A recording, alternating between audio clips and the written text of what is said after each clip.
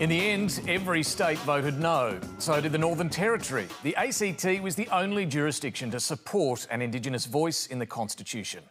The overwhelming rejection of this referendum is a blow for Anthony Albanese, who says he accepts the result and takes responsibility.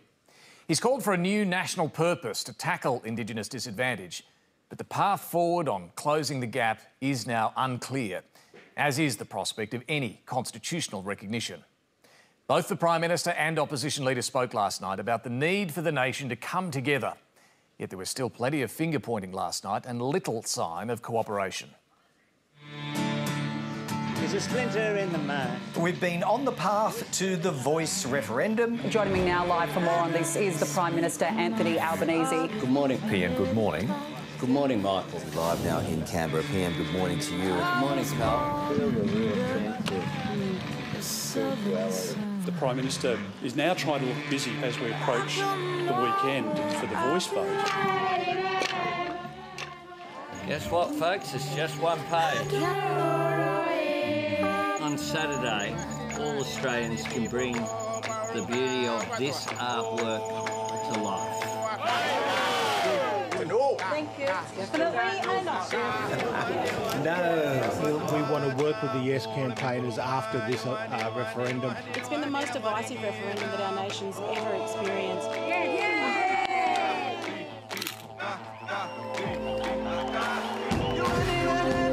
My concern is for having led my people to trust in the Australian people. And if that trust is not repaid, then I'm I feel I'm a bit accountable for that. I call upon my fellow Australians to vote yes tomorrow. Well, after months of campaigning, Australians are heading to the polls this morning. It's the exercise of Australian democracy. Tell me when you're ready. We're quietly feeling good. Which way are we voting? Sad day. I ask Australians to vote yes today. I voted no to Mr Albanese's divisive voice of division. The No campaign has spoken about division while stoking it. I don't think they've been too influenced by what the Liberal parties had to say. Martin Luther King said, "The arc of history bends towards justice." And it does bend. How dare 97% of this country decide our destiny? And I sincerely hope Australians vote yes. Thanks very much.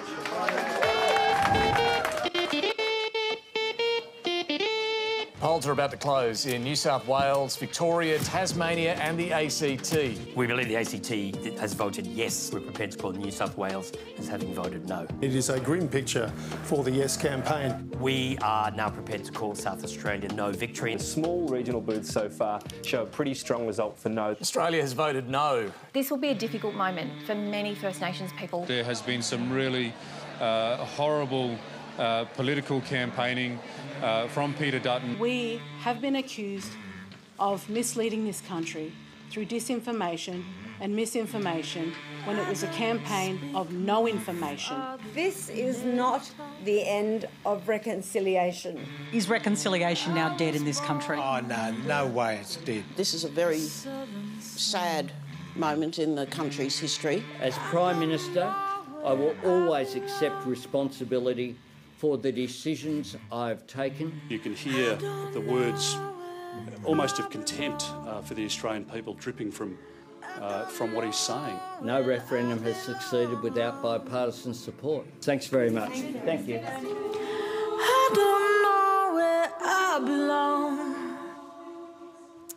And my guests this morning on this special 90-minute edition of the program are the Deputy Prime Minister, Richard Marles, and Liberal MP, Julian Leeser. First, let's check what's making news. And here are some of the front pages this morning. Voters silence voice in the Sunday Age.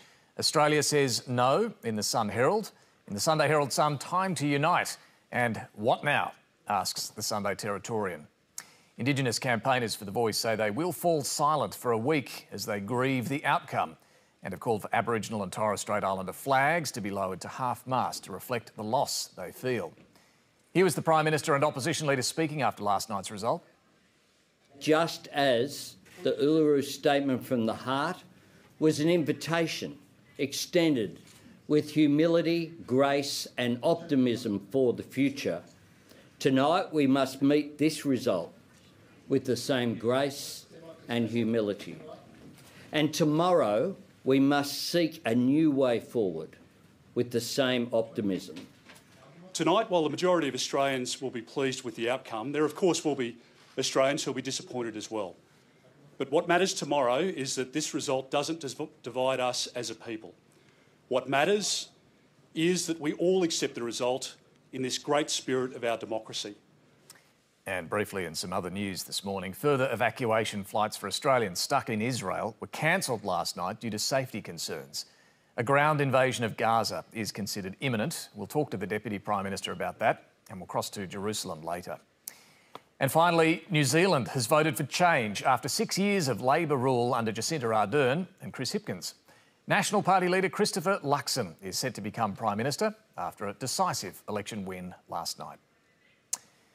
Well, we'll get to our panel in a moment. First, let's take a quick look at where the numbers fell in last night's referendum count with ABC data journalist and Insiders regular, Casey Briggs. Well, David, the result is clear-cut. These numbers will shift a little bit because counting isn't quite finished yet, but at the moment we're looking at about a 60-40 result in No's favour. That is a couple of points less than our average of the polls that we've been seeing in the last couple of weeks. Again, these numbers will shift. It is a little bit early to say which pollster has been more accurate or not. Certainly some of them will have been more accurate than others, but we just don't know which ones yet because we need to see the final figures. These are the state's results. I'm actually going to order them from most supportive of the voice to least, so the Territory, the ACT, with the strongest, the only jurisdiction to vote yes. Victoria was the state that came the closest to voting majority yes, then New South Wales and Tasmania. The Northern Territory in the middle of the list here. Again, counting is still underway. We are waiting on some votes still from the Northern Territory. The pattern in the NT has been that the urban areas vote no, while the remote mobile polling teams that tour the top end going to remote Indigenous communities, they have largely voted yes. Western Australia, South Australia and then Queensland with the lowest support at this stage. So every state has voted no, but within those states there are pockets of yes. It's about 30, just over 30 seats that appear to have voted yes or are leaning that way. I just want to show them to you. Top of the list is Melbourne, 78% yes. This is, of course, the Greens leader's seat, Adam Bandt's seat of Melbourne. Grayndler, the Prime Minister's seat, Anthony Albanese's seat, 3/4 of people have voted yes. Going down the list, we've got Sydney, Canberra, Cooper, Macnamara, Wills. We've got some teal independents, Wentworth. We've got Kooyong and North Sydney and Warringah. Keeping going down, Hobart, the seat of Clark, is voting yes all the way down. We also have, just want to point out the seat of Bradfield. This, at the moment, on the numbers we've got at the moment, is the only Liberal-held seat that looks to have voted yes. I just want to cut this list two other ways very quickly. These are the teal seats, overwhelmingly voting yes, all of them leaning. McKellar and Curtin, we're not yet projecting one way or the other, more counting to happen there, but on these numbers, every teal seat is voting yes. And these are the seats where the Greens did very well last election. They polled at least 20% of the vote. And again, in almost all of those, we have a yes vote. So that's the pockets of yes in a map that looks very orange. We talked about Melbourne and Grayndler. I just want to point out one more. This is Maranoa. This is the Nationals leader, the seat of the Nationals leader, David Littleproud. It is the strongest no vote in the country. So we have leaders on either end of the spectrum here. And then these pockets of purple for yes. Let's just look at two cities. Sydney is one of them. What's really interesting here is just how stark this divide is. The inner city and the North Shore of Sydney voting yes. We've seen some of those seats. The western suburbs voting no. That includes the seat of Barton. That is the Indigenous Affairs Minister Linda Burney's seat. Also the seat of Barawa. That is the former shadow Indigenous Affairs spokesman Julian Leeser's seat. And then the same pattern in Melbourne. The inner cities have voted yes. The outer suburbs have voted no.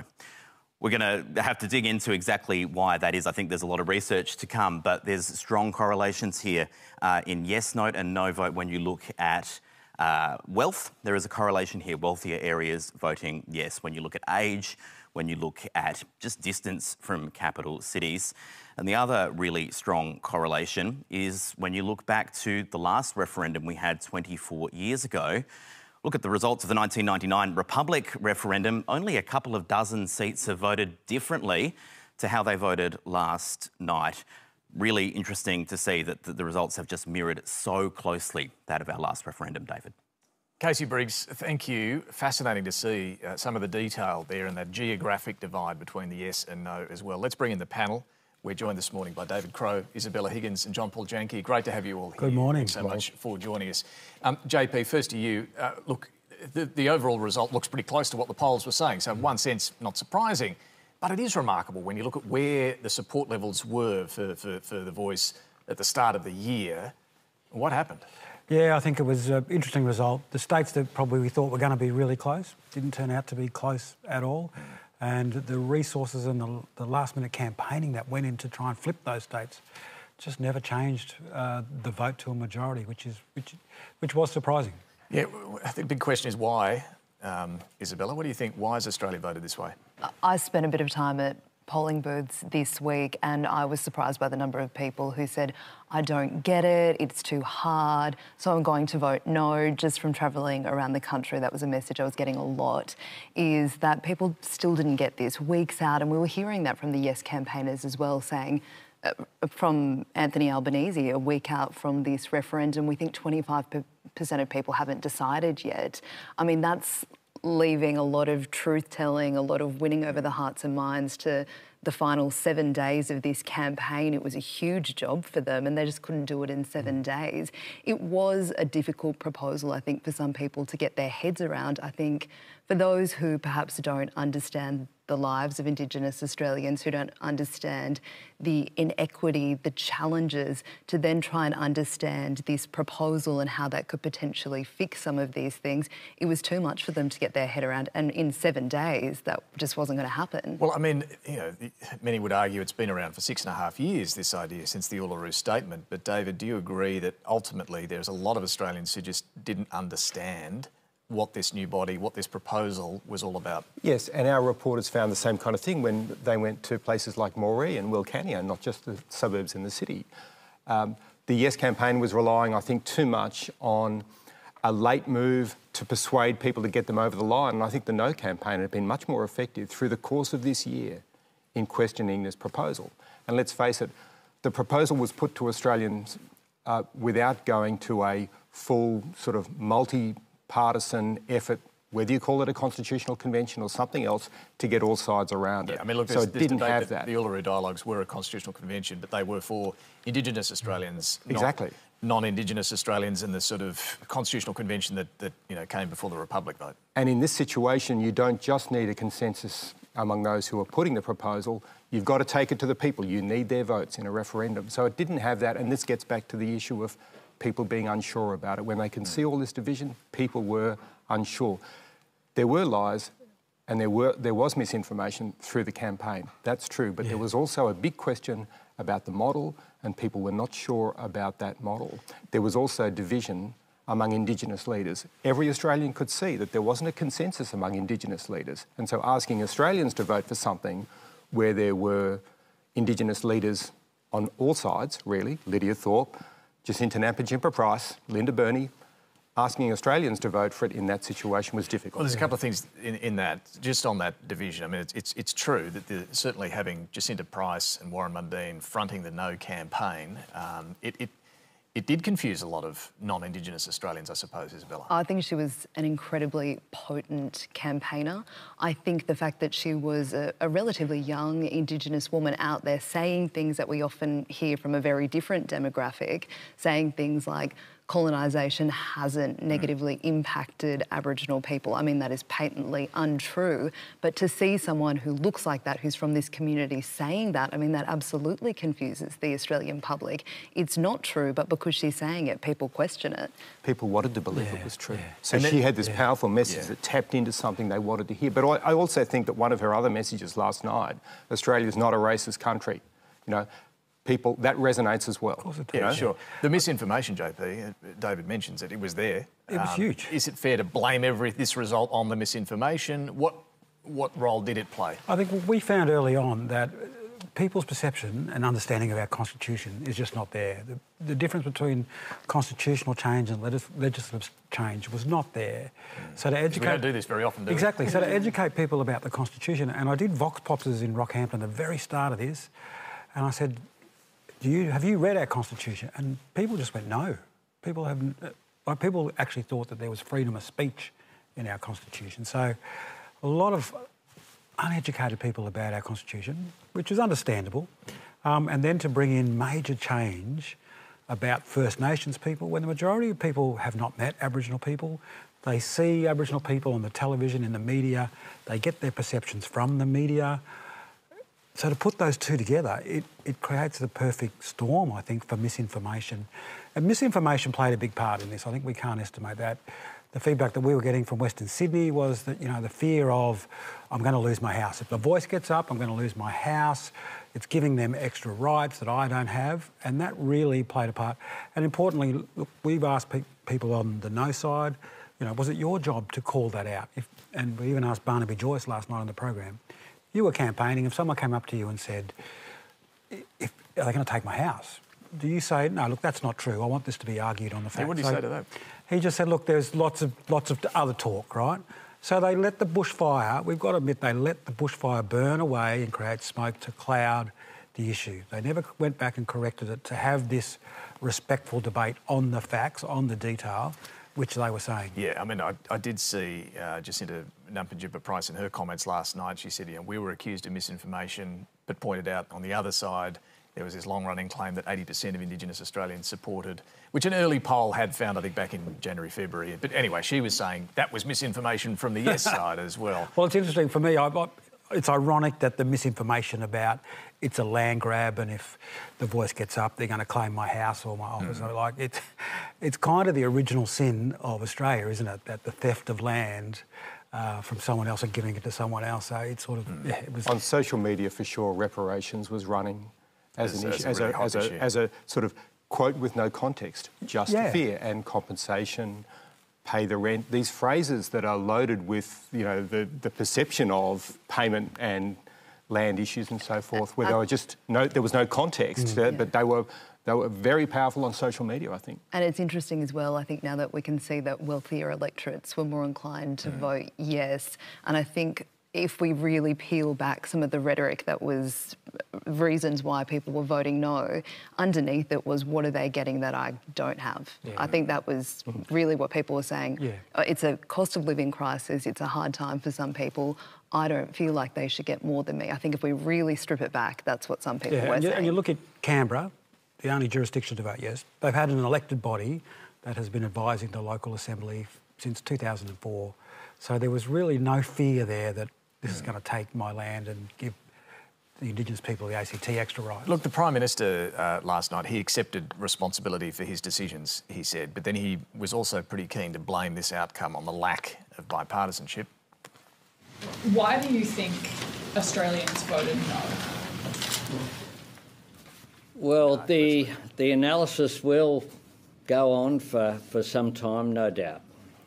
But the truth is that no referendum has succeeded without bipartisan support in this country. None. I mean, Peter Dutton said after that there was arrogance from the Prime Minister dripping with contempt for the way the Australian people had voted. David, did he need to show more contrition for where the government might have got this wrong? He took responsibility. He took responsibility in those words last night. I thought it was a good speech that he made. He acknowledged that referendums don't get up without bipartisan support, and yet he decided to go to this referendum without bipartisan support. So I think that reflects on his judgment in taking this path from the very beginning, let's say a year ago, where it could have been taken on a different path, and through this year, even as late as June, when it was clear that the mood was turning against and maybe a different assessment needed to be made, and also responsibility in terms of the day-to-day running of the campaign, which I don't think had strong central control in government to unify with Yes 23. So there were problems at multiple levels, and that has to be something that Anthony Albanese takes responsibility for. I think crucially, the model itself was a key issue here, and all the indications were that Australians didn't like this model of an elected group where, as Isabella pointed out, you know, there's the elected right for the Indigenous voice and other people don't get that. That was a problem.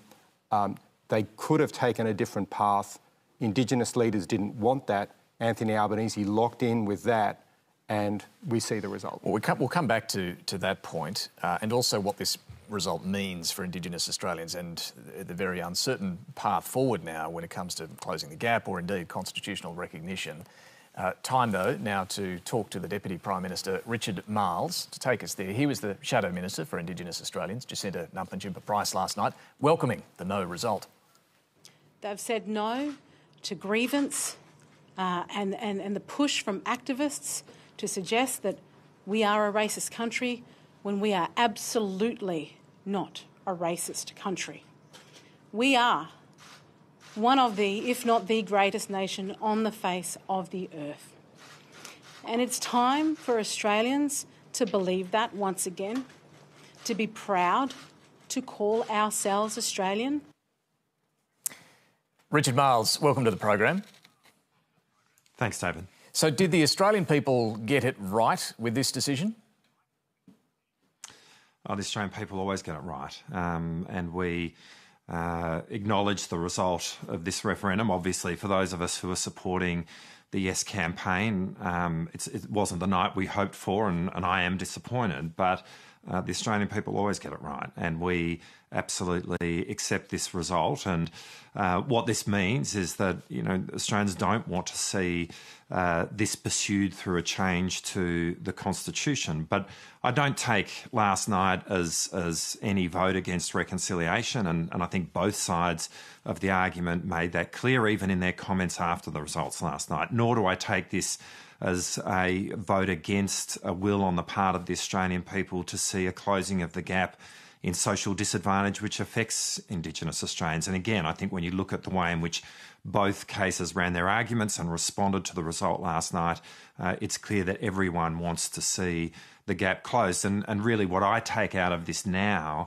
to try and walk forward in a way which is positive is that I think coming out of this referendum, there is a greater call for action on closing the gap. I think Australians yesterday, whether they voted yes or no, would see that a situation where a group of our fellow citizens, by virtue of their birth, are living shorter and less healthy lives is fundamentally unfair, and we need to act to change that and to close the gap. And, you know, from the government's point of view, obviously, that is now our focus. The Australian people have asked us to do this in a different way.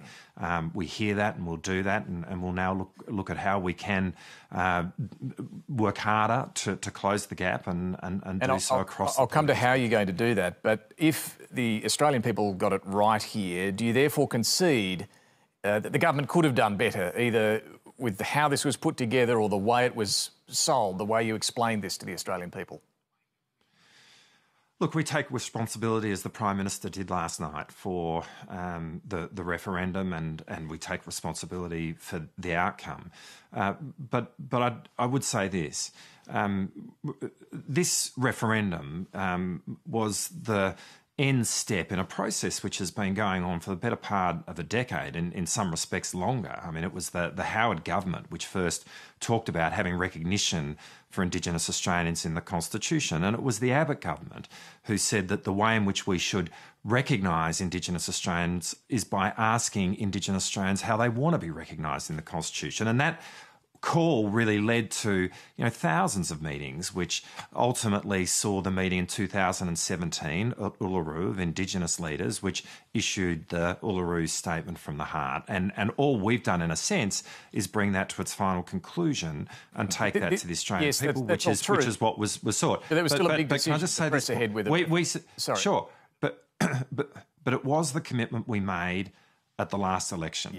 That we would take this to the Australian people, and we honour our commitments. And I'm just interested in the point, though, what we have done is follow through on that. When it became clear that there would be no bipartisanship around this, we all know there's never been a referendum win without bipartisanship. When that was clear, was there any consideration about what to do, whether to press ahead still in light of all that history? Was that weighed up? Oh, well, I mean, we always weigh these issues up, but let's think this through, David. I mean, yes, the moment that it became a contested referendum, in that sense, the moment it stopped being bipartisan, this became much more difficult. We were completely aware of that. What was your view of sometimes... Do you think it was still a good idea to press on? Well, absolutely, because there are times where difficult things are achieved. Did we understand that it was more difficult? Of course we did. But we didn't go to the election saying we will take this to the Australian people so long as Peter Dutton agrees. We said we would take it to the Australian people, that was the culmination of a process which had been underway for a very long period of time. Now, what Peter Dutton did is a matter for him ultimately, but our commitment was that we would take this to the Australian people, and we weren't offering anybody else a right of veto in relation to that. This was keeping faith with our promises to the Australian people in May of last year, and I think particularly keeping faith with Indigenous Australians who I am certain in large measure wanted to see this proposition put to the Australian people to give or to take the next step in the Uluru Statement from the Heart. And so, I don't have any regrets that we took this to a referendum. That said, obviously we completely accept the result, and the result is clear that in moving forward, we are not moving forward by virtue of changing the Constitution, and the Australian people have spoken very clearly about that. So no other attempt at constitutional recognition. That's it. No, that's right. And again, we heard Peter Dutton talking potentially about another referendum. Our view was that this was the process that had been embarked on over a significant period of time, that we were keeping faith with. We were committed to putting this to the Australian people, and we've done that, and that's that. Now, we gave it our best shot. And I might say, we saw 60,000 volunteers around the country trying to convince their fellow Australians about the merits of voting yes in this campaign. I mean, it was a huge effort, and so we very much did give it our best shot. But that's it. You've just said. We've come up short. And just to explain to viewers here, a lot of people want to see some sort of recognition in our nation's founding document for that long history, 65,000 plus years of First Nations history. The opposition says they support some sort of symbolic recognition as well. You're saying no. Well, we're not moving down the path of another referendum. We've been making that clear for some time. I mean, this was what we put forward, and I think the Australian people have made their position very clear. And that's a never. And I come back to your... In the next term, or you might return to this? Well, I'm speaking on behalf of our government, and you asked me the very appropriate question at the start: did the Australian people get this right? And the Australian people always get it right, and we have listened to them. Okay. And it's not. This is not the result. Obviously, I wanted. I passionately believed in changing the Constitution, but we have put this to the Australian people, and there is an answer. Now, as I said earlier, this is not a vote against reconciliation, nor is it a vote against closing the gap. And that's where our focus now needs to be, and we will work with Indigenous Australia, and we'll definitely listen to them very closely about how we can take steps forward in closing the gap. I really do hope that coming out of this there is in fact an increased appetite to put in place programs which can close the gap, but that's where our focus is now. And I understand the government wants to take some time to work out what those steps will be to close the gap, but for right now, can I just ask you about where this does leave Indigenous Australians, whether this process has been worthwhile? Because Marcia Langton says the nation's been poisoned. There's no fix for this terrible outcome. Noel Pearson warned that a no vote would mean endless division and mutual suspicion. Your colleague Pat Dodson said a no vote would say to Indigenous Australians they have no legitimacy here, no right to be here. Does this leave Indigenous Australians in a worse position today than they were before this whole exercise? Well, I certainly, I suppose my sadness today, I feel most acutely in terms of how this does bear on Indigenous Australians. They will be hurting today, and you can see that in the comments that you've just referred to. And I think that does require all of us in this moment to be embracing Indigenous Australians. I do feel that, as I said, there is, I hope, an increased appetite to act on closing the gap. I definitely feel that this is not a vote against reconciliation. I think it really is important as we move forward now and seek to bring the country together that we do have a particular focus on Indigenous Australians, because I can completely understand how there will be a feeling of hurt on their part today. But you know, this is a long journey, and just on that journey this is a step in that journey. Is the government committed to any sort of truth-telling process as called for by the Uluru Statement? Well, again, we have committed to implementing the Uluru Statement in full. That's what we have taken to the Australian people, and that's been our articulated position for a long time. I think in terms of the specific steps forward and what we do now, come back to a comment you made earlier, I think we need to let the dust settle here.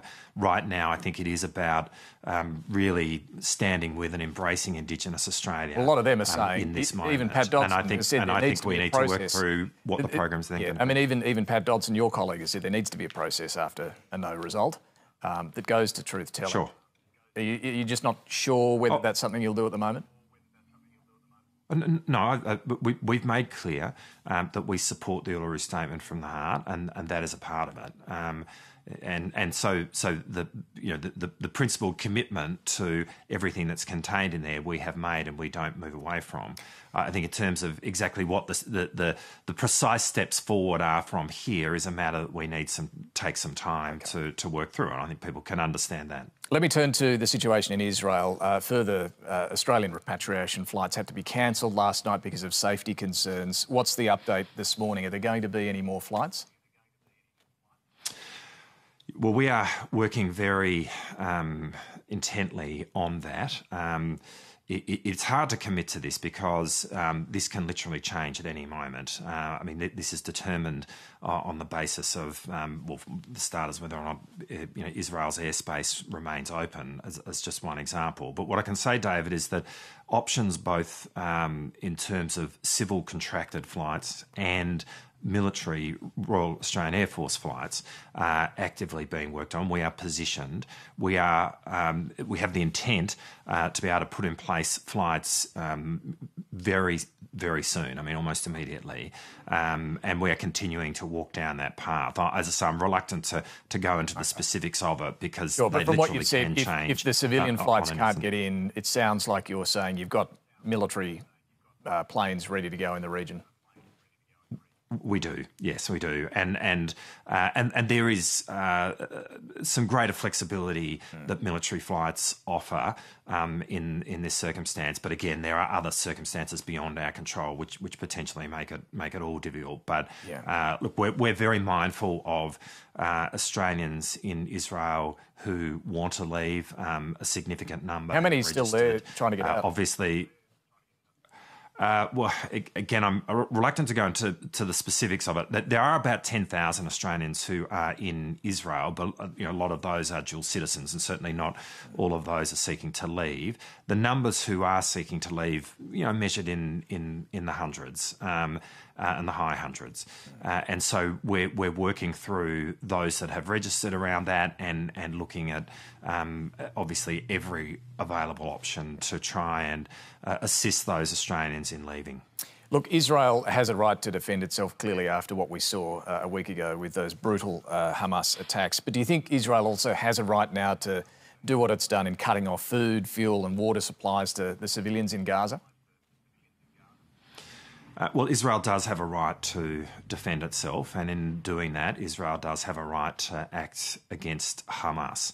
I mean, what we saw last weekend was an act of terror, and an act of terror that was wrought upon innocent people. And in that sense, what we witnessed last weekend was murder, and it is an absolute tragedy what is now playing out. It's a tragedy for the innocent Israelis who have been victims of this, but it's obviously a tragedy for innocent Palestinians who now find themselves in the middle of this as well.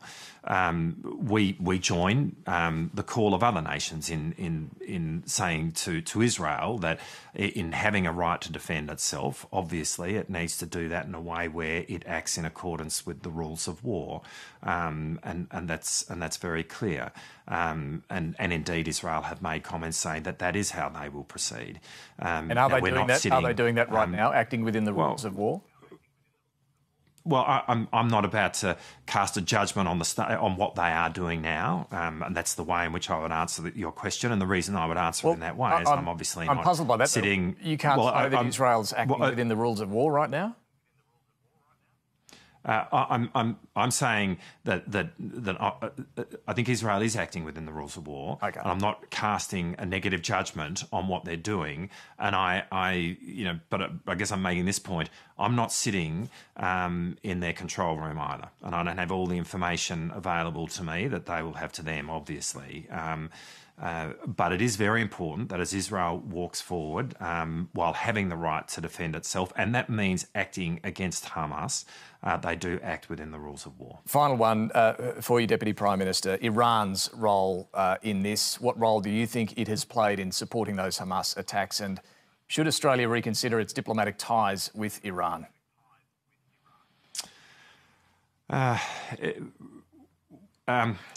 It's difficult to comment on that. I think we can make the observation here that the strategic.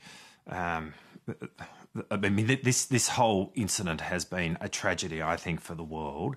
If there is anyone who has, or any country that has moved forward strategically in the context of this, it probably is Iran.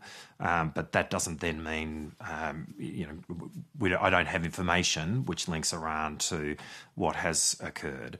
We maintain a diplomatic mission in Iran. That's an important mission for us.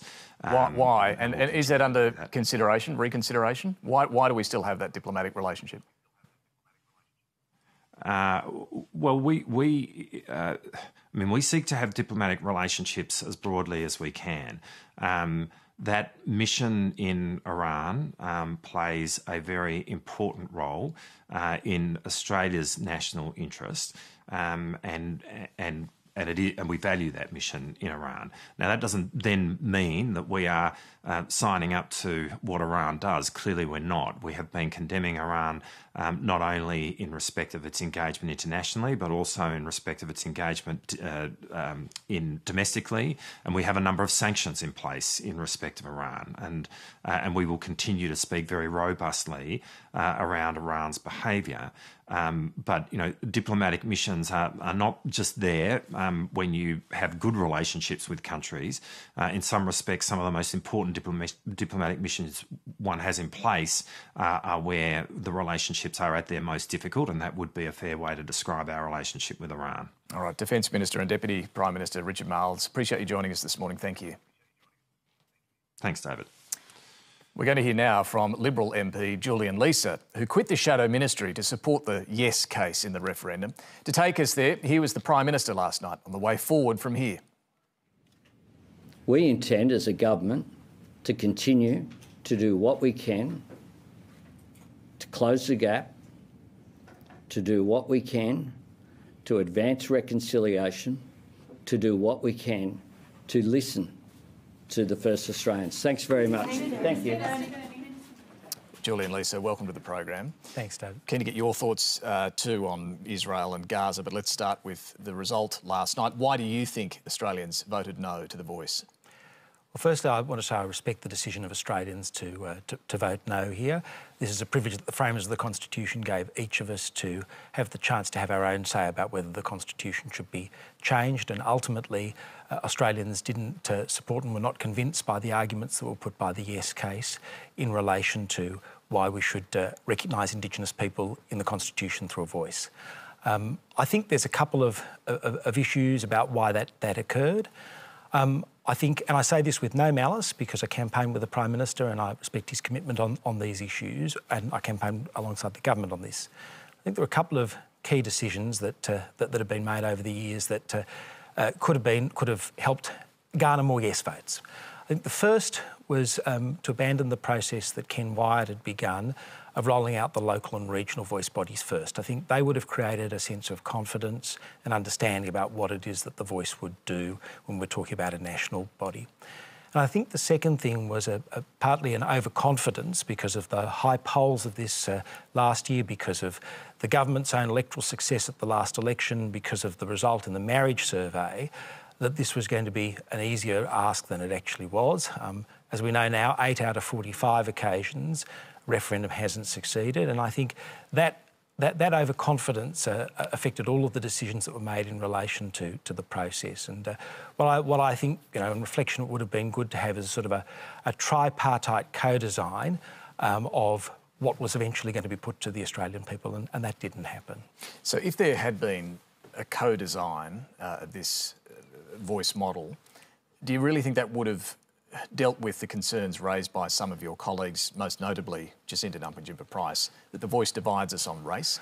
Well, it's not just the co-design of the voice model, it's the co-design of whatever referendum question that you actually ended up putting to people, whatever change to the Constitution that was made, and whatever the national body looked like. They were the things that people had continued to have questions about and where there was confusion in the mind of voters. And I think ultimately having a process that brought everybody with us, because we know, as an Indigenous leader in Tasmania said to me, a referendum is a big ask of Australians.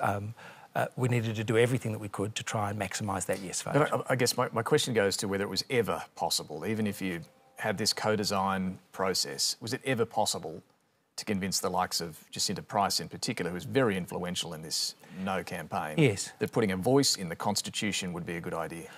Well, I'm not sure she would have come at the voice to the Constitution. I mean, Jacinta and I have known each other a long time. We first appeared on a panel long before she was in the Parliament on this, and she's not been a supporter of the voice in the Constitution. But the question was then, well, what could we do by way of referendum and a package of reforms that might have got you there, and what could you do in relation to spelling out some more of what the national body might do that might have helped us get to a yes vote last night. That's the point. But if she was never going to support any sort of voice in the Constitution because it'll divide us on race, this never would have got up.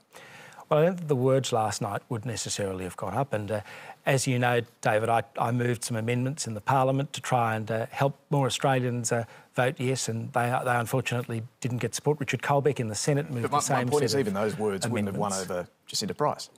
Well, look, there were always going to be different views in our party room in relation to this, in the joint party room. And I think, if you're going to put a referendum to Australians, we know how hard this is. You need to start with a process that brings everybody to the table from day one. Was it misinformation to say that this voice would divide us on race? David, as you know, I argued the no case and I rebutted claims that I argued the yes case, argued with the no case on many of the claims they were making. And this is the principal argument of the no case that I disagreed with. It's the reason why I campaigned for yes. And the reason why I disagreed with it is because we've had the race power since 1901. the only people we've ever made laws about on the basis of their race are Aboriginal and Torres Strait Islander people. So the claim that it divides us on race was wrong, in your view? I disagreed with it, absolutely. Was it misinformation? No, it was a debating point in the context of a referendum. And what do you do in the context of a debate? You contest the ideas. It sounds like a bit of a nuance, though. I'm a nuanced man, David. A debating point, you say, but it's either right or wrong, isn't it? Whether this body would divide us by race. Well, I argued that it wouldn't divide us by race because we've had those provisions there. They argued that no other racial group gets a body like this. So these were people making arguments on both sides, and we had a debate, and the no side won. What do you make of the way the campaign went, the tone of the campaign? It wasn't just misinformation, but it was the racism that we saw at many times throughout the campaign, some pretty abhorrent stuff. Are you worried about where campaigning in Australia has gone now? I called out some of the behaviour at different times as a member of as somebody who was campaigning, yes, and I think there were people that said bad things on both sides of the debate. That's the nature of this, and you know, I think it's important that people involved in the debate from time to time call out some of these things. I've said in the course of the debate that I'm worried about extremes in our politics, the Corbynite left and the Trumpian right. I think Australians always have to focus on the vast middle, and yesterday the vast middle voted no. Did we see Trumpian tactics in this campaign? Oh, look, I called out some of the things that occurred at the CPAC conference. That was the sort of things that I was drawing attention to, as I called out the decision of the Labor Party in relation to Israel at their conference, which I thought was about appeasing the Corbynite wing. So what happens now when it comes to, well, firstly, constitutional recognition? We just heard Richard Marles, the Deputy Prime Minister, say that's it. They tried hard for this model, but that's it. We know Peter Dutton is suggesting another referendum on symbolic constitutional recognition. What do you think? Well, I think just in the days ahead, the first thing we've got to do is do three things. We've got to reach out to Indigenous friends and colleagues and check in on them, because a number of them will be feeling the result yesterday. I want to reiterate what everyone has said. This is not a result about whether Australians support Indigenous people or not. It's a referendum on a particular model of constitutional recognition. Secondly, I think we need to reflect on what the actual result means. And I think we need to be slow to move to the next phase or the next referendum without that proper reflection. And as we know, what are some of the key ingredients for a referendum on this? You need to build Indigenous support, you need to have bipartisan support, and it needs to be put at a time when it's got the best chance of success. And the third thing we need to do, we need to recommit to the reconciliation process. And I think the one thing that all sides agreed last night was that Indigenous disadvantage is the top issue, and that's around closing the gap and recommit to the closing the gap process. What you've just said there is that we need to pause for a while on the idea of constitutional recognition. When we do return to this at some point, there has to be Indigenous agreement behind whatever's put forward. How important is that? Because we don't hear that necessarily from Peter Dutton. I think that is obviously going to be a particular element in this. I mean, I think the panel rightly said what was one of the reasons that Australians voted no here, because there were a range of different Indigenous voices in relation to this proposition. And I think that indicated to Australians that the support from Indigenous people wasn't unanimous. Now, you're never going to get unanimous support among Indigenous people. You shouldn't expect to. But you want to try and build consensus if you're going to do this again. You quit your shadow ministry role to support the yes vote. What happens for you now? Would you like to be back on the front bench? David, I'm the Liberal member for Barara. I am the Liberal member because my party members have endorsed me, and I'm the member for Barara because my community's endorsed me. Anything beyond that is a matter for my leader. I said when I stepped down I was going to do three things. I was going to work hard for the people of Barara, and I've been doing that every day on issues in relation to telco and roads and postal services and bushfire preparedness. I said I would, campaign very hard for this referendum, and I did over 100 events, meetings, speeches and the like. I gave it my all. And the third thing I said I would do is that I would campaign hard for the election of a Liberal government under the leadership of Peter Dutton, and I intend to bring the same energy that I brought to the referendum campaign to that task. Well, Do you blame Peter Dutton for this outcome? No, I don't. So you're happy to return to the front bench if there's an opening? Well, look, that's a matter for Peter Dutton. I'm focused on my community as the member for Barara. All right. Well, we'll see whether you end up back on the front bench. Look, just can I turn to Israel and Gaza? We were discussing there with the Deputy Prime Minister what's considered imminent, a ground invasion of Gaza. How justified do you think Israel is in the steps that it could be about to take? Israel has an absolute right to defend itself. 1,300 Jewish people died last weekend. It's the largest number of Jewish people killed in a single day since the Holocaust. There were people going to a dance party who were murdered in the street. There were babies who were kidnapped, caged, captured and killed. There were Holocaust survivors that were kidnapped. This was a horrific event.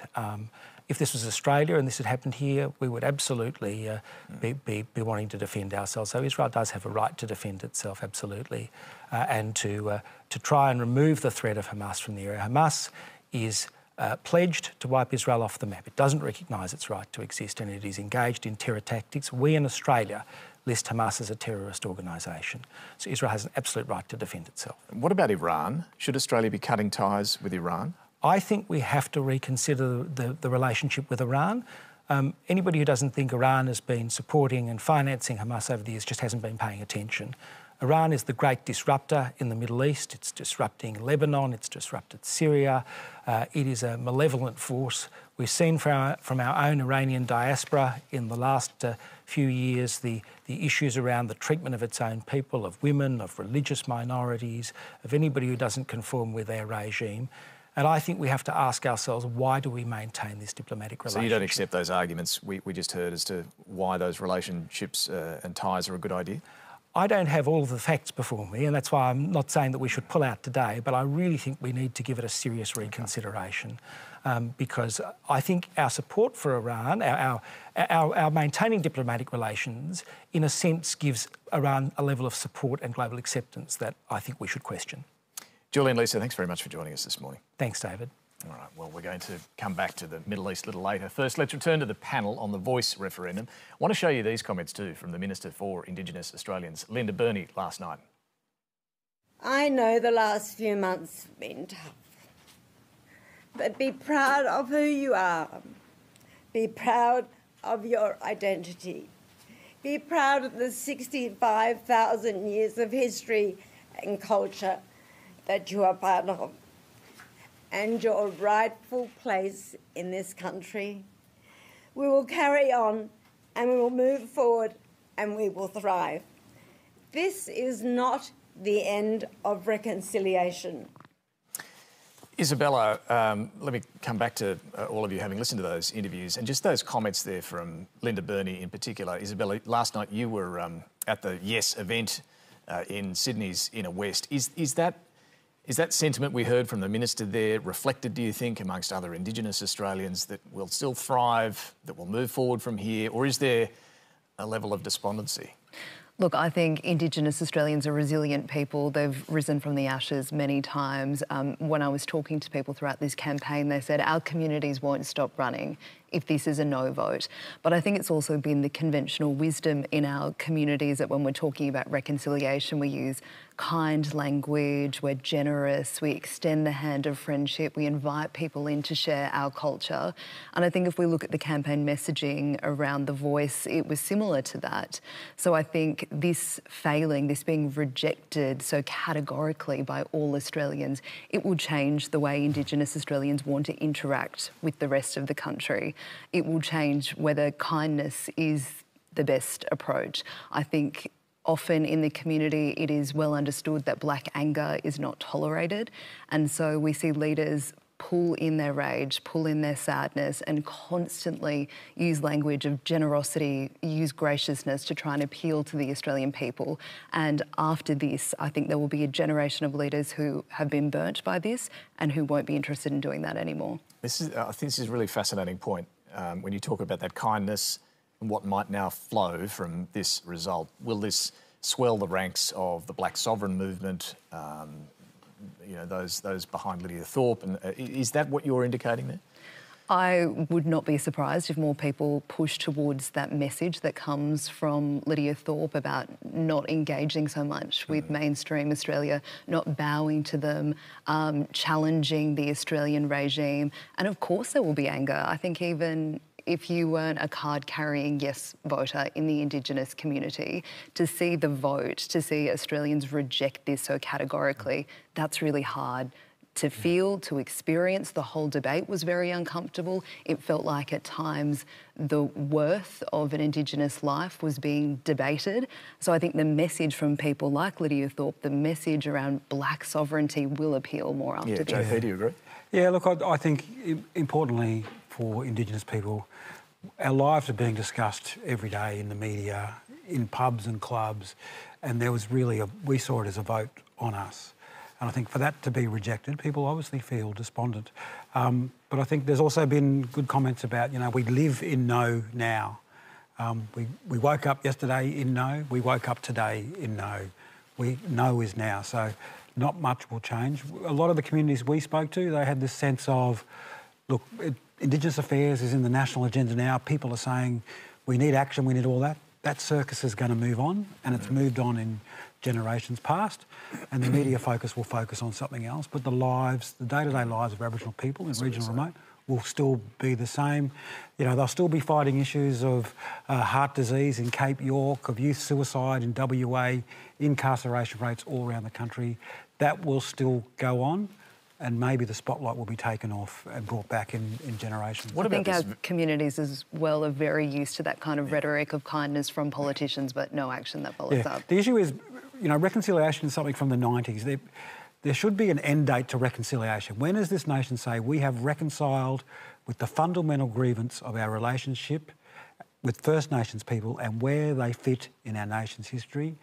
That started in the 90s. We're now 20, 30 years on. What about the push for recognition in the Constitution? I mean, that's been running for... Well, we were discussing it then. David, the John Howard era. Is that dead now? I think it's dead. I think it's dead. You know, well, we had two referendums for some sort of constitutional recognition. One in the plebiscite, preamble. I won't live to see another referendum. But is that the missed opportunity here? Because I look back now and I think, OK, well, in June it was clearly not in a good place, this whole movement. Was the alternative scenario a two-question, approach, ask for recognition in the Constitution as something at the referendum, put forward the voice as well if you wanted, and seek to have that enshrined in the Constitution, but at least in a different scenario, there may at least have been recognition out of this outcome. It's got to be recognition. Julian Leeser's right, isn't he? It's got to be something that Indigenous Australians want. That's why I'm putting it forward as something that we have to discuss now when we look back at this. Was there another way? Could it have just been recognition? Yes, you could have put forward the voice as well. But in this was all or nothing for the Australian people. They did not get a choice. But if it's a it had to be yes or no on this model. If it's a recognition that Indigenous Australians aren't backing, that's going nowhere. I think it would have come across as quite paternalistic from the government to say, this is what you asked for, but this is what we're going to give you. I don't think it would have been palatable in a lot of Indigenous communities. And we heard rhetoric, the voice isn't going to create real change. Well, what was symbolic recognition going to do? People would have woken up to a yes vote and their lives would have looked more or less exactly the same. That was the argument we heard when they were presenting the voice to Parliament model. Yeah, and I think, look, the symbolic recognition, there was a real big issue. People were saying, Indigenous people were saying, it's really tough for us to accept that 97% of Australia will tell the 3% of what's best for them. And it wasn't symbolic recognition. Aboriginal people have decided we want something that is more meaningful in our communities. So your comment, JP, that's it, recognition in the Constitution's dead. I think it was pretty clear. Look, I'm saying in my lifetime... Well, I don't think you're wrong. I don't think you're necessarily wrong, because Richard Marles made it pretty clear they're not going to return to this. Yeah. In fact, I think any sort of referendum after this result is off the cards for, well, partly also quite some time. Because of the way we've, not just on this decision, but also on the way we've seen the campaign done. Yeah. You know, there has been misinformation, there have been lies, it's been a very aggressive campaign. I think we're going to see a bigger debate now about things like truth in political advertising. Yeah. We didn't even know who donated to either campaign because the disclosure laws are so hopeless. We won't find out for ages. Exactly. So there's a lot of questions about how campaigns are run, and the reward for the No campaign was a highly negative campaign, worked for them. Now, I think we do have the prospect of a spiral of negativity in campaigning in general. We could see that reflected at the next general election. Yeah, absolutely. These are going to be issues that last for a long time out of this outcome. Just on the politics, David, we know, the political implications aren't everything here, but there will be implications. This is a setback for Anthony Albanese. Peter Dutton will be feeling pretty confident after the success of the No campaign. But does that mean? What does that mean for the rest of this parliamentary term and elections down the track? I think there are going to be questions about Anthony Albanese on his own side. The people within the government could see that this campaign was not being run properly, was not effective enough, and that dismayed them. Questions on their side. You're talking there about explaining to people why this was a good idea, how it would make a practical difference. Just day-to-day campaign management. They didn't look that great. So are they ready to fight in a general election? And to be fair, it's not just government, that's the Yes campaign. There was the Yes 23 side as well. I want to make a point about the campaigning, and I think a challenge that was always going to exist in this referendum is I think the best model in Indigenous communities is that it's grassroots-led. That's in real contradiction to how we often see political campaigning where it's centralised, it's disciplined, there's one message that's spread to everyone. So I think there was a hope that grassroots communities would lead this, would drive this, but it was confusing perhaps to the media or the public who have come to expect something different in campaigns. That's a really good point. Could I get on to, the issue of what does it mean for Peter Dutton, because we're all going to be talking about this before the next general election. He's clearly the winner. His tactics paid off. He emerges with greater authority. He will be a Conservative champion to people on his own side after getting this outcome. He has conveyed a sense of anger, I think, and aggression, sometimes fueling a sense of crisis in his press appearances. And I wonder whether that's really what people will want when he gets towards a general election. But we can also see the other clear factor here. In the Teal seats, the Teal independent MPs supporting the Voice have indicated their electorates are in favour. There's still no indication that Peter Dutton has got a way to win back those Liberal heartlands. And even though he may think that there's support out in the suburbs now for him, I'm not convinced that a vote on the Voice is any indication of where people will vote in those suburbs on a general election when we get back to issues like the cost of living. No, you might be right. He'll have a spring in his step, and certainly a big win for Jacinta Price as well. Her influence within the coalition and the Conservative side of politics in Australia has grown enormously through all of this, there's no doubt about it. Look, we've got to move on. There'll be a lot of analysis and discussion around the outcome of this referendum, I know, for a long time. We are going to turn now to the Middle East. JP, we're going to let you go. Thank you very much for backing up this morning after your coverage last night and joining us this morning.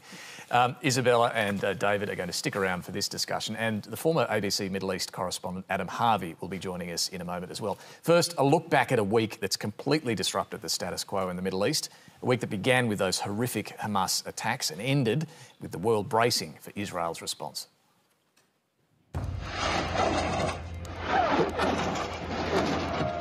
Without warning, without precedent. Hundreds of Hamas fighters spilled from the Gaza Strip and swarmed towards Israeli military posts, armed with sophisticated weapons. Hi, mate. How are you? And absolute surprise. Hi, Isabella. How are you? Huge rocket attack. We saw a massive volley of rockets come over from Gaza. Those bangs you can hear now, that's the Iron Dome, which is shooting most of them at the sky. But they are everywhere, and this is obviously a strategy of Hamas.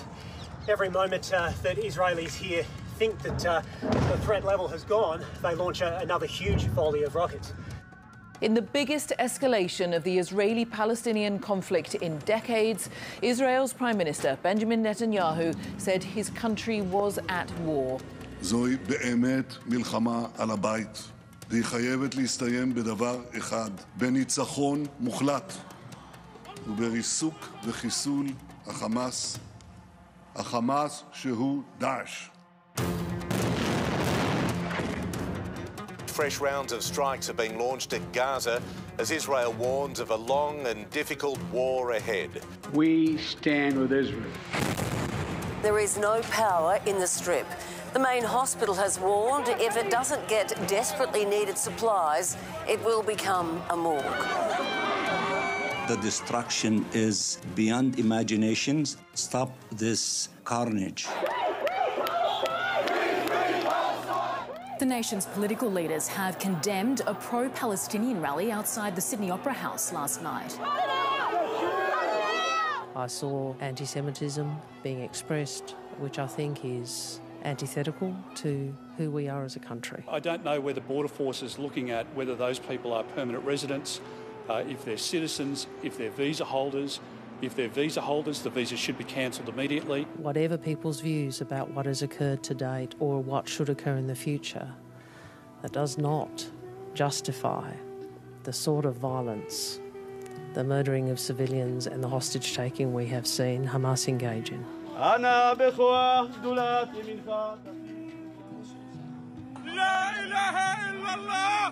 On both sides, we're seeing it's civilians' lives that are being torn apart following Hamas's attack. Before we get back to the panel, I spoke a short time ago to the ABC's Global Affairs editor, John Lyons, who's in Jerusalem. John Lyons, good to talk to you. Look, when is Israel's ground invasion of Gaza likely to begin? And look, what's it likely to involve? Well, David, I think it could be happening any time now. Benjamin Netanyahu, the Prime Minister, went and visited his troops a short time ago and said to them the next stage is coming. The Israeli Defence Forces have issued a statement a short time ago saying that they are preparing to implement a wide range of operational offensive plans which can include combined and coordinated strikes from the air, sea and land. And they talked about an expanded area of combat and with an emphasis on significant ground operations. So that's the first time the Israeli army has formally confirmed that there will be a ground invasion of Gaza. I expect it could be within the next 12 to 24 hours. How desperate, John, is the situation now for the civilians in Gaza? They've been told to leave or at least move to the south of Gaza. How possible is that? Where can they go? Well, David, it is already a humanitarian crisis in Gaza. This is a strip of land with 2.3 million people, one of the most densely populated areas in the world. Now, if you imagine, to put it into perspective for an Australian audience, if you imagine cutting Canberra in half and putting 2.3 or 2.5 million people into a half of Canberra, essentially the population of Brisbane into half of Canberra, and then there are 6,000 bombs dropped on that area in the last week. They have no fuel, water, medicine or anything going in. And then they're trying to move now from Gaza City down to the south of the place. So it's desperate. There's a lot of fear going on. They're trying to work out what they do with people in the main hospitals there. So and a lot of it's been destroyed. Entire neighbourhoods have been destroyed in the last few days by Israeli bombing raids. And Benjamin Netanyahu has said this is only the beginning. So from the point of view of the people in Gaza, there is really nowhere to go, as you say.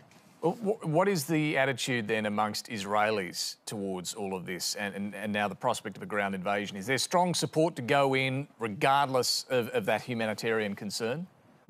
Yes, there is, David. And the reason for that is, of course, a week ago there was the horrific actions and behaviour of the Hamas fighters coming across the border, crashing through, as many as 1,500 of them. They committed all sorts of atrocities, which in my view amount to war crimes on a major scale. They slaughtered, they burnt people alive. And so the mood here in Israel, I've lived here in the past for several years, I've never seen anything like the anger, the determination here.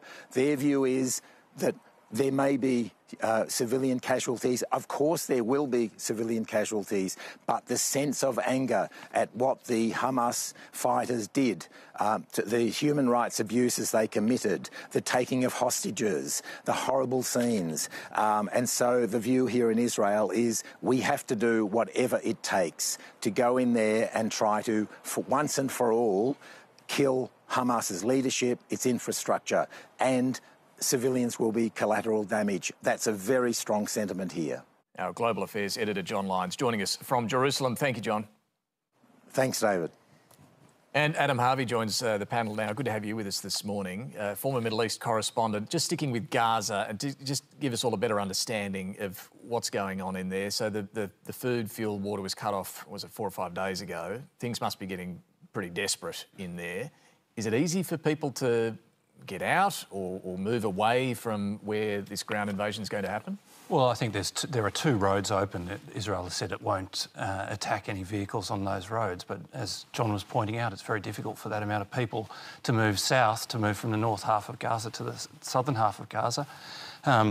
Imagine trying to bring sick relatives with you or even get fuel for your car to move south. It's a logistical operation that frankly is quite impossible, and you'll see, I think, a lot of people stay. in the northern half of Gaza. The big fear that many people have is that they'll leave and never be allowed to come back. What happens after this operation is over? Will Israel allow people to come back in, or will they be forced to stay in the southern And how many part of homes Gaza? will be standing if they're really going to be going after the Hamas leadership? Just tell us a bit more about that population in Gaza, the level of support for Hamas, and what was done a week ago. Do the civilians in Gaza, how would they view what's happening? Well, Hamas has popular support in Gaza. There was an opinion poll out a couple of years ago which showed that about 50% of the population of Gaza supports Hamas. And indeed, Hamas won popular elections there back in 2005, I think. So they won a while ago now, a majority of seats. That's right. Elections in 2021 were postponed, I think, because the Palestinian Authority thought that Hamas would pick up even more seats. So it has popular support. That's not to say that there is popular support for atrocities and war crimes and the murdering of children. You can't say that at all. What's going on there now? I think people are trying to leave as quickly as they can, those people who can leave, because the urban warfare that's to come will undoubtedly be terrible. Back in 2014, Israel said it destroyed about 60 miles of tunnels going underneath and through Gaza. They've had 10 years now to prepare fighting positions and tunnels, and this operation was in train for at least a year. So. And that, Isabella, underscores the difficulty of the ground invasion. It's pretty clear Israel is going to go in, but it's not going to be easy. As good as their defence forces might be, this is the most, densely populated place on the planet. How difficult do you think this is, and how messy is this going to get? Well, I think for civilians, this is the really critical period to get out, because we know in warfare it gets to a point where it does become too late. You can't leave, and more or less you're trapped to stay in a basement. And that's something that we saw all over Ukraine, people who were trapped in basements once the warfare became too intense, too heavy. So the amount of time they can buy to get out, as we just heard, it's extremely difficult to get those resources. Having witnessed people try and escape war zones, carrying elder relatives, people with disabilities, it is extremely difficult. You witnessed a lot of this in Ukraine. Yeah, and I think the images that we've seen, because it is so densely populated, because there is such a shortage of resources, it will be incredibly challenging. And as you said, I think for Israel, it's a really big job ahead if they do, as they say they're going to do, and get in there. But I think everyone is thinking of those civilians in these days ahead. And David, you can see Israel is concerned about sentiment shifting, right? The world, we just heard the Deputy Prime Minister of Australia very supportive of Israel's right to defend itself after what happened. But if this turns into a drawn-out and very costly humanitarian disaster in Gaza, of course, sentiment might shift. How do you see that going? I think that will be one factor, but I think recent history shows that if there's a terror attack on Israel, then they respond very strongly, and they've done that in the past in Gaza, and they've done it elsewhere, and that leads to civilian deaths in Gaza. We know that's happened in the past. Once an operation of this scale, which basically will turn into a full-scale war on the ground in that particular area, there'll be civilian deaths. And I don't think that the international message will sway a country that has been so caught by surprise by the ferocity of that terror attack that we saw from Hamas. And subject to such a horrific attack. This, of course, plays out around the world, but what we've seen in Australia, Adam, in Sydney in particular over the last week has really been quite alarming. The Monday night, the decision was made to light up the Sydney Opera House in the colours of the Israeli flag, but incredibly, instead of Jewish people being able to go and show their solidarity, they were told to stay home, and a pro-Palestinian protest marched down there, and we saw some of the anti-Semitic chants, gas the Jews and so on. What happened there? How did this all happen? Well, I think, it was an attempt to protest, I think, the lighting up of the Opera House, as you say. But it came so quickly after those terrible atrocities, I think. 36 hours after we were still just getting stories of you know, the terrible things that had happened in some of those kibbutzes and the music festival. So it was a time to grieve and mourn, I think, and what it ended up being was an anti-Israel protest. That may not have been the intention of the protest organisers. They wanted it to I suppose, foreshadow what was about to happen. They knew what was likely to come. The people who were shouting those slogans at the end of the night were a very small number of people, very loud, and they got all the attention. I don't think it's a fair representation of what the entire protest was about. But when things like that happen, that's what the coverage is about. That's the story of that protest now. What about Labor at the state level in New South Wales, David, and federally as well? We know it's no big scoop to reveal that there are divisions within Labor when it comes to Israel-Palestine, and it did seem that some were a little careful, cautious, over-cautious about responding to this initially. And there was a terrible message. There was a terrible message, which was to people of the Jewish faith in Sydney, don't go to the Opera House, because the Palestinian protest was there. And I think that was, a really bad message to send. And I think that reflects badly on the New South Wales state government, although I think later the New South Wales Premier, Chris Minns, was sort of rock solid on... He apologised. Yeah, he apologised that. And I think inside he's angry at the way that all played out because he has no, tolerance for some of the things that Adam referred to at that protest. But I think more generally, the Labor response,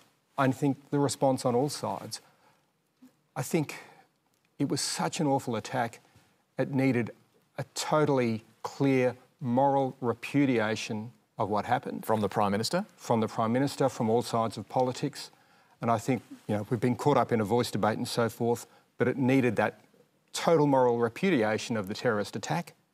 And I think calling for restraint is a very difficult thing to do so soon after the attack, something that Penny Wong used. It's a normal word in diplomacy, calling for restraint. But how do you ask for restraint? How do you restrain your pain at an attack like that? Or your rage at that attack? Well, Peter Dutton was quite critical of the Prime Minister for, a number of things, not going and addressing a synagogue early enough in the week. He did on Wednesday night, and not having an immediate meeting of the National Security Committee of Cabinet. Here he was. It is unbelievable, at a time when we've got world leaders who are, without any reservation whatsoever, lending their support to Benjamin Netanyahu, to the people of Israel. Our Prime Minister, it seems, hasn't made any phone call and hasn't even convened the National Security Committee. It's a very, very significant issue, and it's not over yet. Was that fair, or was that him just trying to score points on a national security issue? A National Security Committee meeting of Federal Cabinet is not the test. That's not the test. I thought that... You'd still think there'd be one, though?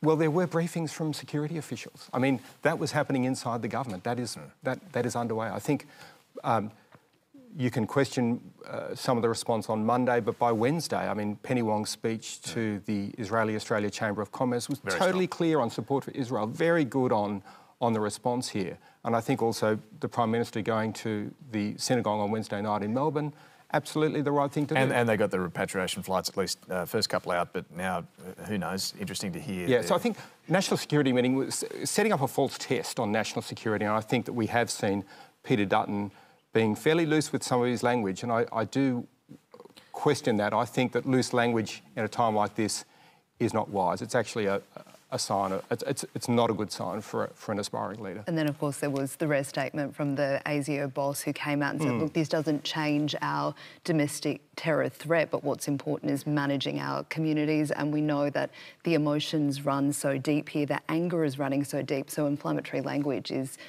can be really problematic. Yeah, my understanding, not directed at Peter Dutton, but generally saying to everybody, words really matter at a situation like this, very, very volatile situation like this.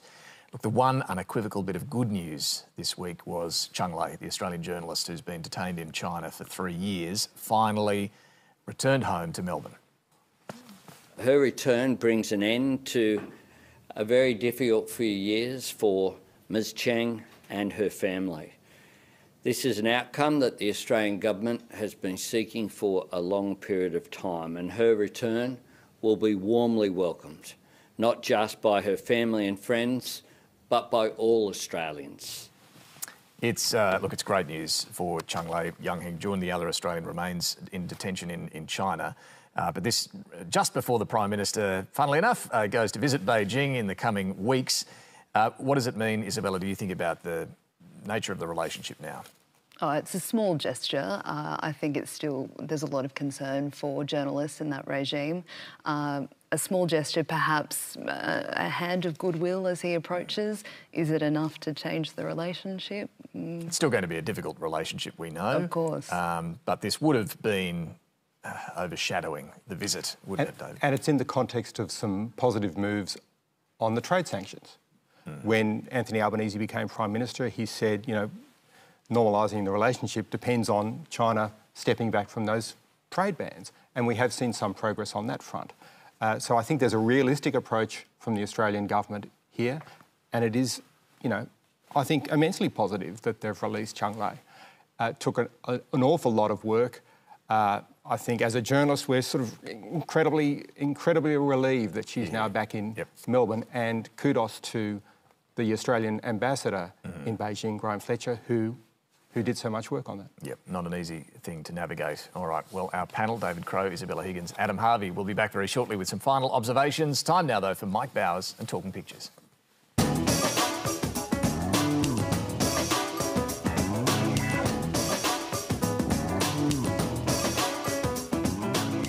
I'm Mike Bowers and I'm photographer at large for The Guardian Australia. I'm talking pictures this morning with Birrapie Man from up around Port Macquarie, the one and only Jack Lattimore, who's the Aboriginal Affairs journalist for The Age, and a very warm welcome, mate. Nice to meet you, Mike.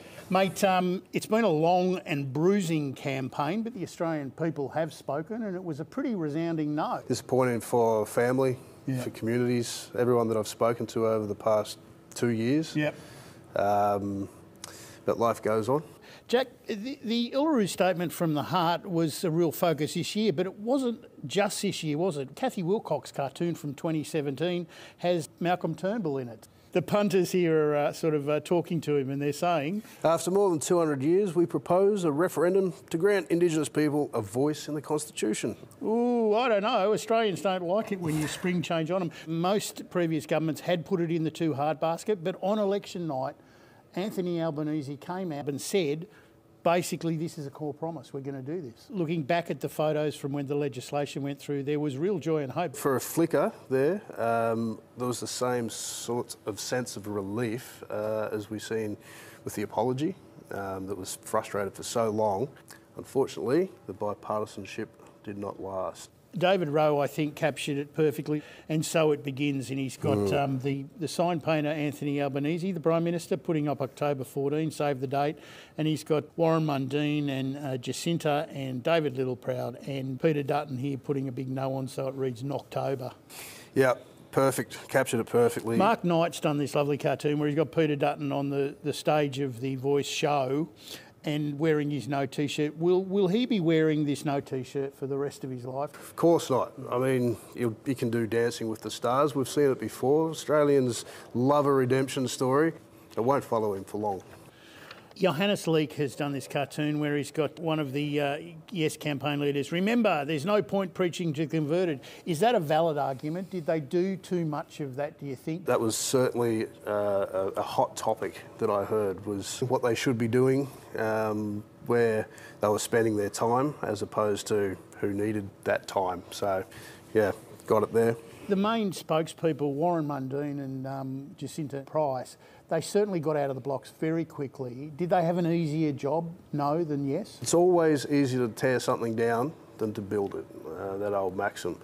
Some of the information that was perhaps misleading was widely shared, and it sort of mobilised people. Jim Pavlidis did this cartoon, Vote No, spelt K-N-O-W, staked through the history of Australia. I just thought it was very prescient and clever cartoon. Yeah, people need to do the research. One of the highlights for me in covering this was spending a little bit of time with Michael Long, who's just such a outgoing and generous soul. The Prime Minister and many other Yes people joined him in Canberra for the final leg. He wasn't out there for a stroll. He still had that fire in his eyes from the field. The Prime Minister returned to Uluru, where it all began this week, and two of the local Anangu women, Renee Kulicha and Julipi Carroll, did a specially new dance they'd made where they held their digging sticks above their head to signify the burden for First Nations people. Wasn't carrying just the campaign for yes, but they were carrying the impact of some of the hate that was online. That was all really tangible in the lives of mob. Do you think it's done permanent damage? That stuff is really sticky. So yeah, I think it has. This was the Prime Minister, and this was Reggie Uluru, who the rock's named after this family. He was quite a character. I couldn't help but draw parallels with Bob Hawke and sitting down in 1988 in the dirt, and when the Barunga statement was handed over to him. Let's hope there's a better lasting effect with the Uluru statement. So it's not about the artefact, it's about the actual impact. I've always said that Aboriginal aspirations and advancement requires people sitting at all points around the campfire. So, again, hopefully we'll come together and work towards the next thing, whatever that is. Jack, it's been a great pleasure unpicking how photographers and cartoonists have covered the referendum, and except for your Collingwood beanie, you've been terrific. There's 12 months of celebrating with this, and it's a pleasure to join you on the show. And back to you, Spearsy. Jack, thank you. Thank you, Mike, as well. Let's get some final observations. David, to you first. There were 6 million people, roughly, we don't know the final tally, but we know the percentages, who voted in favour of the voice. I think we should, I don't want to see assumptions about this painting Australia as a racist or a backward country. I think that would be just the wrong way to interpret this result, because there are people of good faith who didn't like this model and they felt they had a good reason to vote no. And I think that's important to recognise. There is going to be a debate about misinformation, but I think that can't be taken to the point where we kind of deny the reality of the verdict from the Australian people, and that's really important when the next step has got to be about practical change that closes the gap and actually achieves an outcome. And I don't think Australians will have much patience for a lot of speechifying on that. They'll just expect government to get on with it. Isabella. I think our thoughts are with the Indigenous communities, in which we know that there is real heartbreak, real disappointment from this verdict. I think there will be plenty of time for reflection. There'll be many verdicts on what went wrong. I think in the week ahead, this is the time for mourning, and hopefully that this country can find a way of healing. And Adam. Well, I've seen the consequences of extremism in lots of places, from Bali to Syria to the Philippines and in Israel as well. And I think it's important, as this goes on, to keep appealing to people's better instincts, to listen to each other and to grieve the losses on both sides, whether it's civilians who are killed in Gaza City or in Kibbutz Be'eri, because if we don't, extremism thrives and it leads to more deaths and more pain. Well said. Thank you all very much for an extended show this morning and all of that analysis this morning. Look, it's quite honestly been a pretty difficult week to find anything amusing to close our show with, and we know, as Isabella touched on, this is going to be a painful day for many First Nations Australians who were hoping for a yes vote last night. So we'll leave you with a message from Catherine Little last night, an advocate for Indigenous children and families. Thanks for watching. My final thoughts actually go to mob who are hurting right now, and what I want to say is you're going to be okay. We will get through this. You're going to come back stronger. We will continue to look for those solutions. We will continue to push. You're going to be okay. We got you.